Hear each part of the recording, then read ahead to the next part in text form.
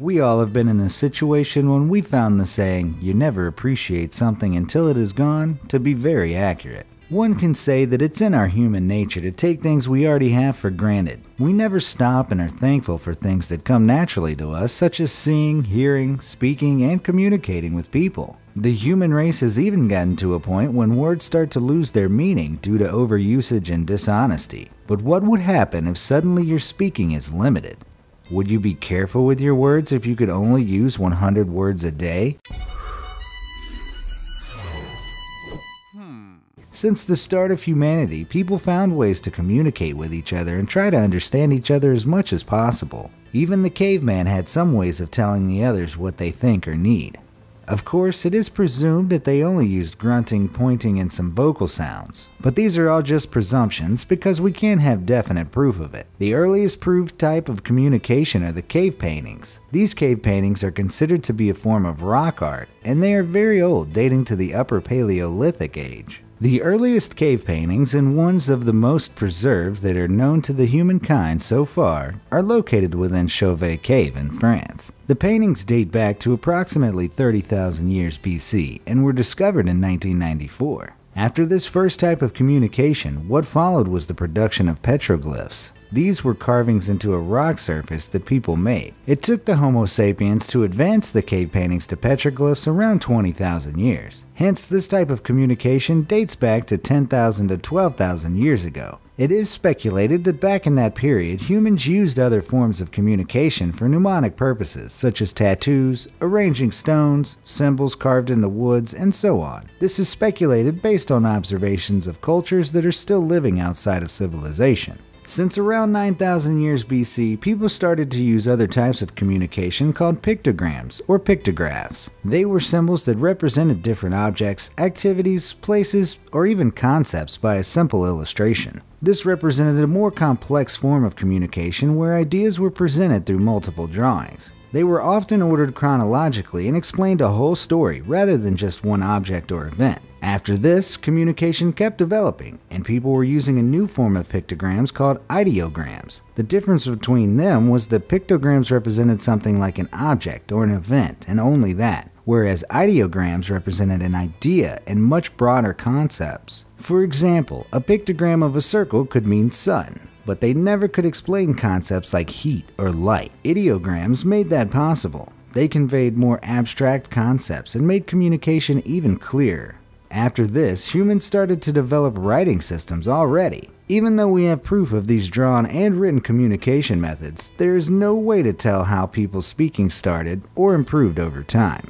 Speaking is a crucial part of our lives. We talk every day, some of us more than others, and some of us less, but we all do it in one form or another. Some people speak more, whereas others write more.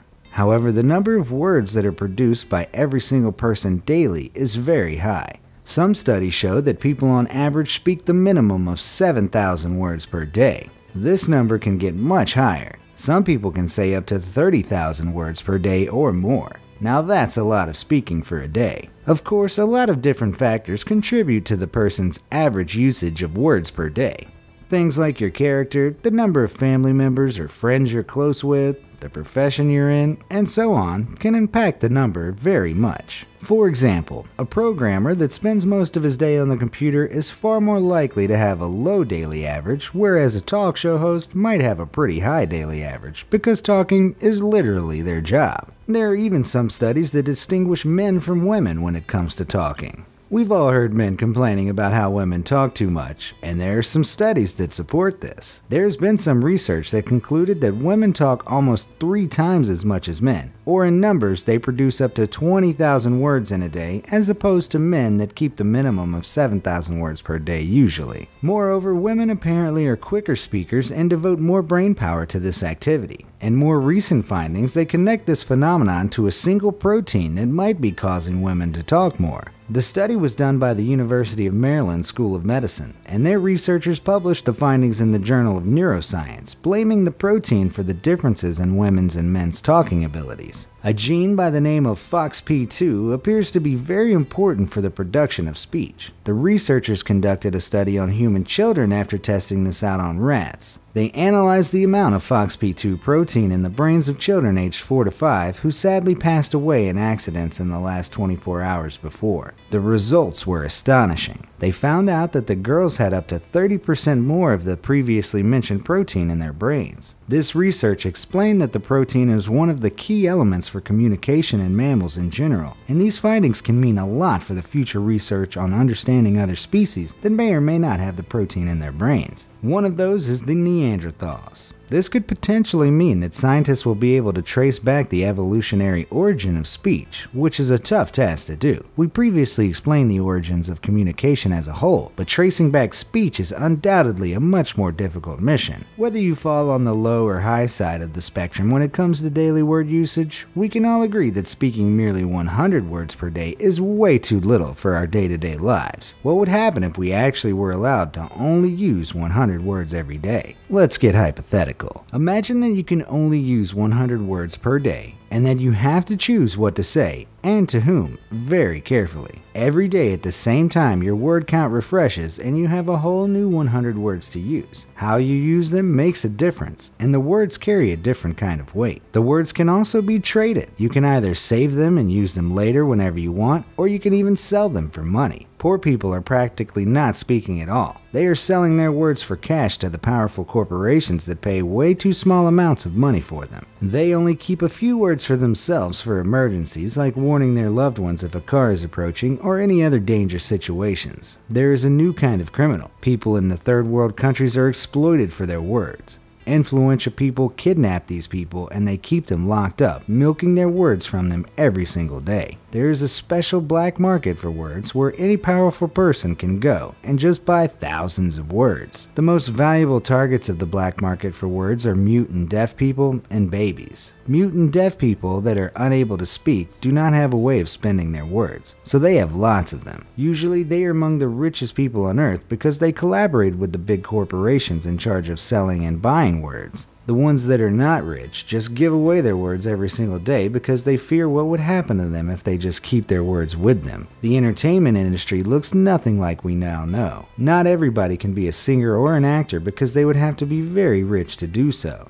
There are only a few well-known singers that are sponsored by the most successful people and companies in the world, and they only produce a certain number of songs per year. When it comes to movies, there are around 10 regular-length movies produced every year for the whole world. Movies are one of the most expensive things on earth to produce. Other than that, there are animated movies, sign movies, and instrumental music that people can listen to. Computer-generated voices speak on television, and there are no more hosts in talk shows because they are too expensive to upkeep. Everybody knows sign language, and that is mostly how people communicate. The only children that are taught how to read and write are the kids of the wealthiest people. Only they attend schools where subjects are taught with speaking. Every other child in the world is visiting a sign language school. When people are speaking to each other, they use only single words that you have to think through and find the association to what the speaker is thinking about. Ordering food in a restaurant is merely showing on the menu what you want with your finger. Nobody is saying hello or good evening anymore. Head nods are used instead. People invent a new way of communicating. There are new words that express whole sentences, whole ideas, and even whole events. We are evolving, and our communication skills are too. Complimenting somebody or offending somebody has a lot more to it now. Saying I love you to the people you love is the best present you can give them. Telling them that they're beautiful is the best pickup line. Using your words to describe how much somebody means to you is how you prove your love to somebody in this world. But the best thing in this world is books. Books are the most beautiful thing that people can endure into. Reading somebody else's words. As a result, people become more understanding of each other, more open-minded, more educated, and they respect each other more. There is no trash talk, gossip, no celebrity tabloids, none of that. Only truly valuable content that somebody invested in are what people purchase with their words. People are forced to learn to talk less and listen to their loved ones more, even without them saying a word. How do you imagine the world in which we are all allowed to use only 100 words per day? Let me know in the comments down below, and thanks for watching. If you enjoyed this video, then why not subscribe? Hit that bell icon as well so you're more likely to get notified of our noble answers to your burning questions. Also, if you have any questions you want answered, make sure to tell me in the comments section down below. And to keep filling your brain with regal knowledge, check out these videos here. They're magnificent.